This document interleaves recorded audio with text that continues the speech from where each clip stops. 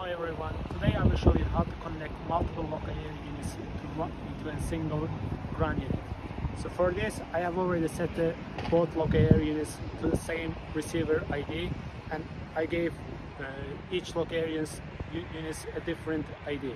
So now we have to turn on the Lokos, both Loko, and I will place on these stones, and then I will receive on the phone. So first I have to turn it on, this one. Okay, it is on now. Other one. It is on now. Okay, I will place one of them here, and I will place another one here. Place it both Loko Air units, and both are turned on. Now we will turn on the receiver. We'll make long press, wait for the green light. Okay, now it is on. I go to Loko app, go to settings, connect to the Bluetooth, connection established. Now I go back to map, and we'll wait for the data from the Loko units.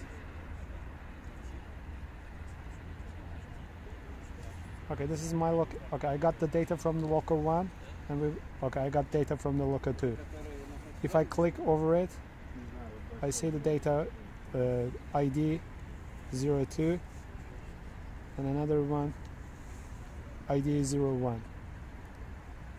Okay, and this is a short demonstration of how to connect multiple Loko Air units to a single Loko Ground unit.